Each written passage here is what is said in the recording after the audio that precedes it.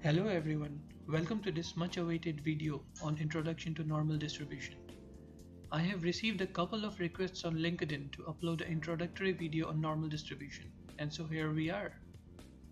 Normal distribution is the most important and widely used distribution in statistics, sometimes called the bell curve or the Gaussian curve.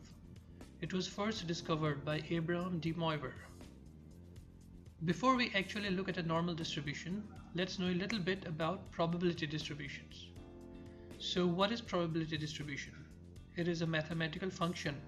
It gives the probability of occurrence of different possible outcomes. Such distributions are of two types: discrete probability distribution and continuous probability distribution. Well, you know what are discrete and continuous data from our first video on data types, right? So, a discrete probability distribution is one where the set of all possible outcomes is discrete. It is characterized by what we call a probability mass function.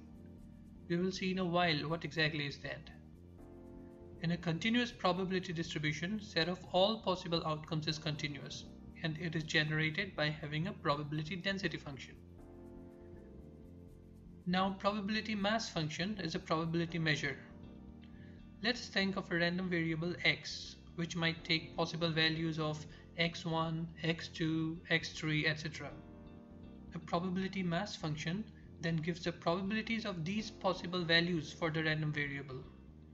And this is how it looks like mathematically. Now, probability density function for a random variable x specifies the probability of x falling within a particular range of values. And this is how it looks like mathematically.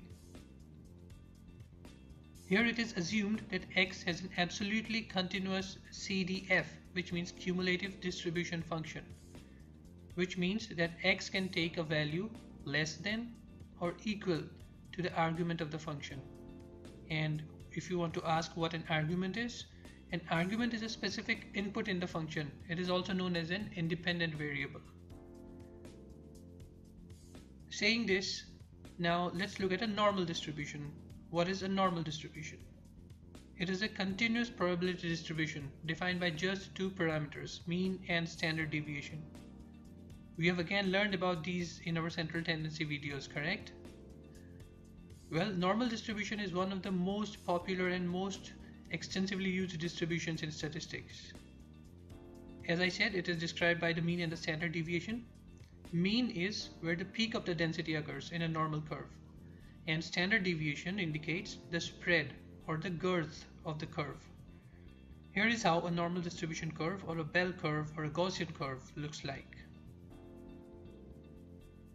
Now let's look at the properties of a normal distribution. It is very important. So a normal distribution is symmetrical about the mean, and the mean is denoted by mu. We are aware of that. The total area under the curve is equal to 1. The mean divides the area of the curve into two equal halves, which are mirror images of one another. It is completely determined by its mean and standard deviation or variance. And the most important thing we should know about a normal distribution is that the mean, median, and mode are equal.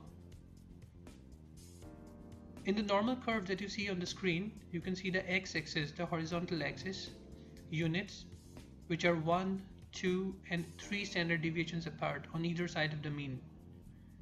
It also shows different percentages of total area under the curve. This is known as the 68, 95, 99.7 rule in statistics.